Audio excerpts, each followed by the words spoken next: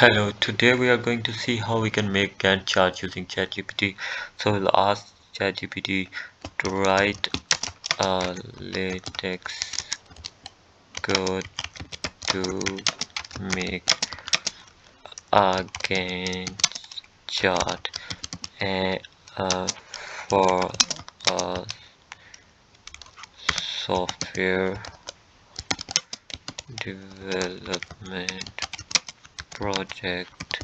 You can add whatever you want, make a detail, and after that you need to say you need to ask ChatGPT use geometry package to adjust the size of the Gantt chart of the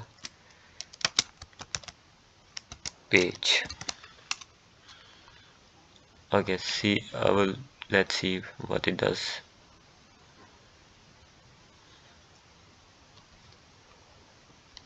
Okay, so it did write all the code. If you see the end document, it means the code is complete. Otherwise you need to ask it to continue. Okay, so for all case it's a complete code, and we'll go there, paste it, and come.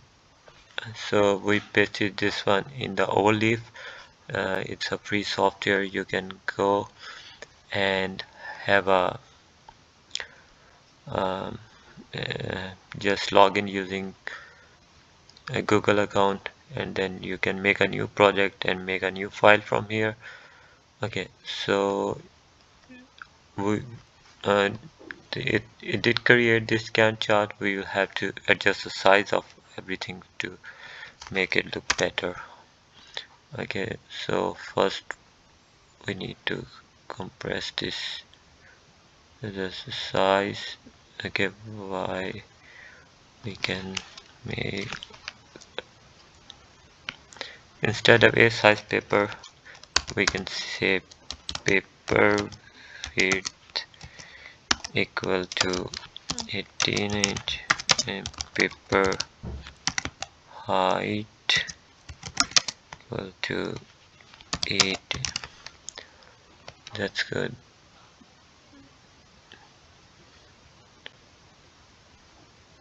Okay,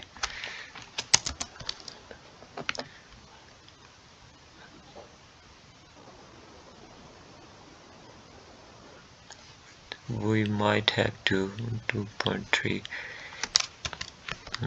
adjust the scale to 3.5. So here you have to do a little work. Adjust the scale in the x-axis and adjust the paper width and paper height. Okay, then I think once you did do this, everything else will work out. And then you can, if you see like that's a suitable size, then you can just download this one and your Gantt chart is ready.